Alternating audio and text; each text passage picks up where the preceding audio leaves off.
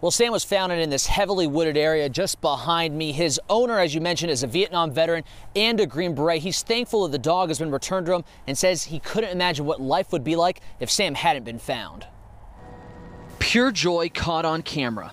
After being lost in the woods for 8 days and surviving freezing temperatures, a 3-year-old service dog named Sam is finally home. I am a happy man. I can't imagine if I didn't get him back. Sam's owner, Chuck Calagio, was there when the dog was pulled from the woods after he was rescued by a good Samaritan who found Sam wrapped around a tree by his leash. Got a call from Woburn police officers that he was somebody was in the woods, found a dog on a leash. Since Sam went missing last Thursday, there's been a massive effort to find the Ridgeback hound mix. Flyers have been posted all around town.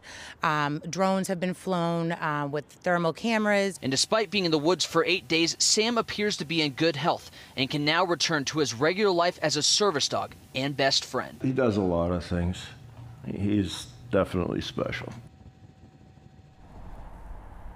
And Chuck Calagio goes on to say that he's thankful for the volunteers at Missing Dogs Massachusetts and to that Good Samaritan.